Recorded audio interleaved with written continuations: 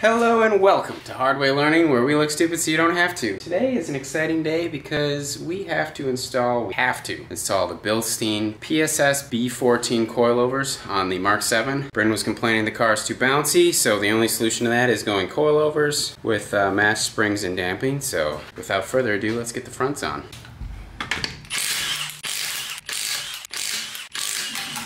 Next order of operations is a triple square for the pinch bolt, along with an 18 nut.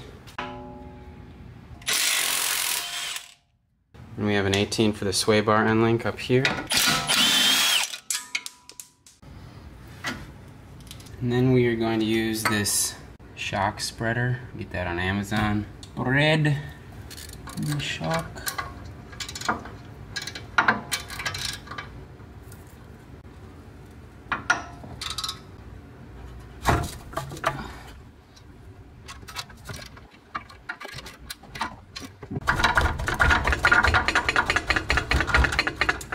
And we want to remove the drive shaft bolts. You will need to wedge a screwdriver into the brake rotor and loosening the drive shaft bolts.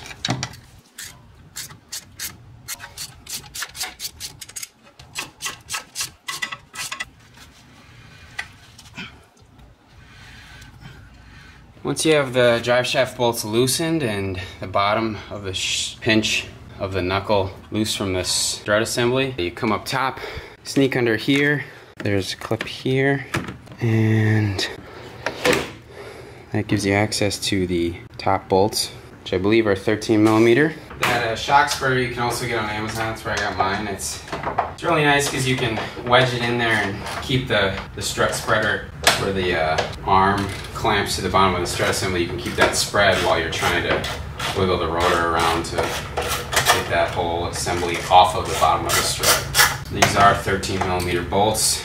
Now we should be able to get this strut out. And we'll have to reuse the top hat on the new struts.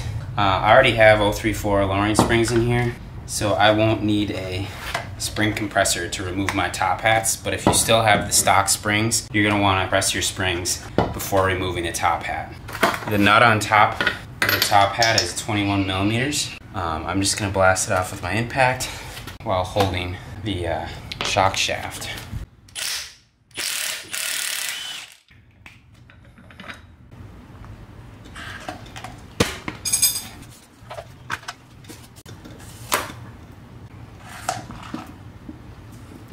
So from the old strut, you take the this top hat and the bearing. You want to line up that little notch with it, and then the bump stop you do not use because the Bilstein coilovers have their own bump stop. So we will take one of these strut assemblies. We'll take the nut off, the washer off. We will put our bearing on like so. And the Bilstein nut is a 22, and since I don't have the fancy doodad to hold the shock shaft, I'm going to use an impact. I know you all are gonna cringe. We've done it before. It's fine. Shocks move a bunch, and I'm holding it still. It's not spinning that fast. I believe that is all the way on.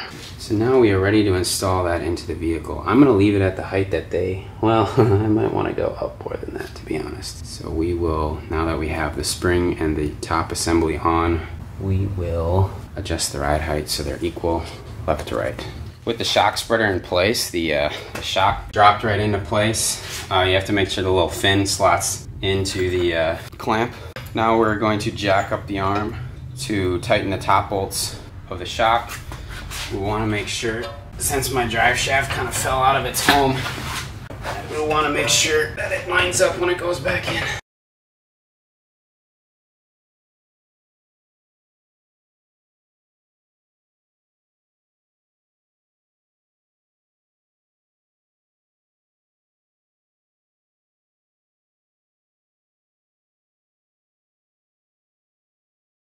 So on the rear, to get the damper out, you're gonna have to take the wheel well liner out. It is several T25 screws.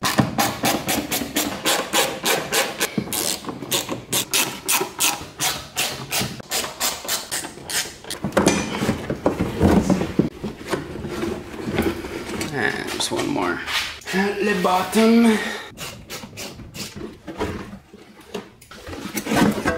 This was a necessary step to access the upper damper bolts, but if you're just doing springs, you don't have to do that. So now we're gonna take the sway bar end link, the damper, and the, I don't know what this is. Can someone comment below and tell me what this is at the end of the arm? What is this? Bolt to what? Anyways, 18 millimeter for the bolt on the damper.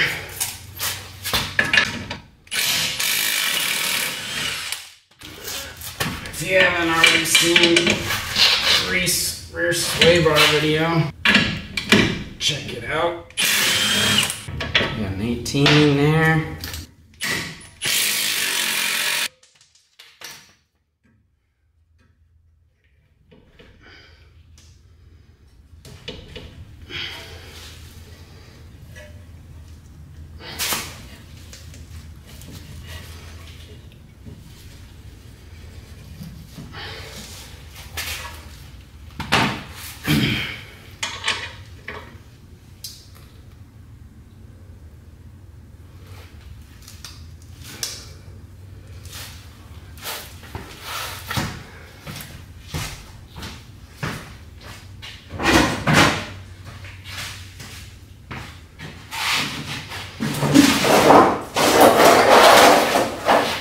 Get the old Pradaruski out.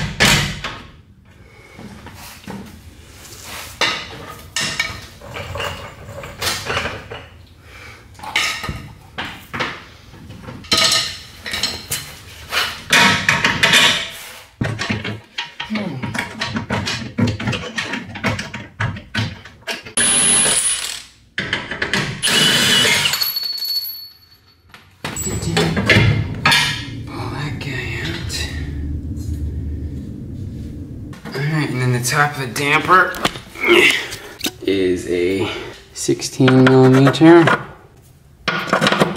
But first, we have to take this 13 off and get the evaporator canister thing out of there.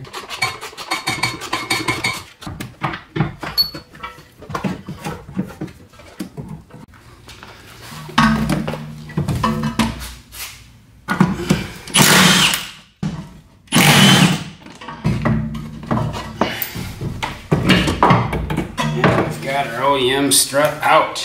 Alright, so now that we have the OEM strut out, we take this cap off and we'll buzz this nut off of here, which looks like a Another 16.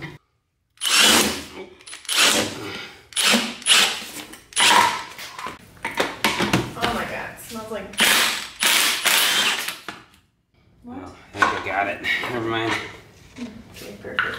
Alright, so now that we have this off, we can leave this old nut on the old strut assembly. Set the strut assembly aside. Grab our new Bilstein B14 PSS non-adjustable damper. There's a bump stop in here. You can cut that down or remove it if you're going super duper low. I don't plan on going super duper low, so I'm gonna leave it fully intact. We come back in here and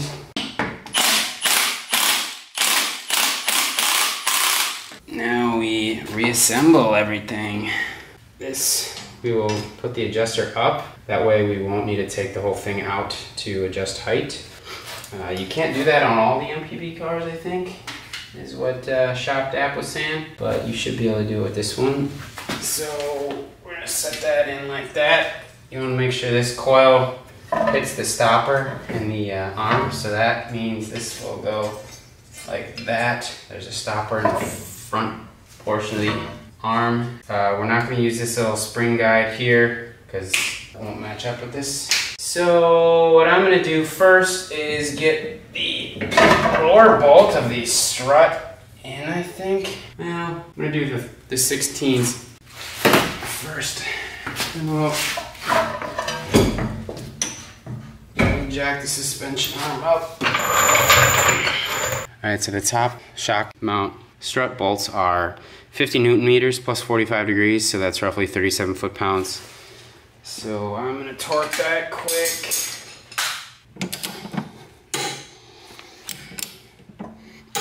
And now we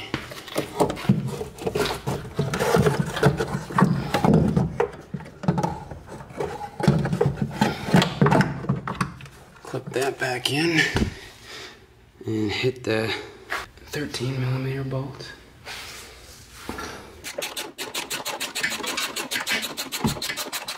One thing to note, there's a little ridge on each side. On the passenger side, the ridge is on the front, and on the driver's side, the ridge is on the back. You want to seat the end of the spring into that ridge.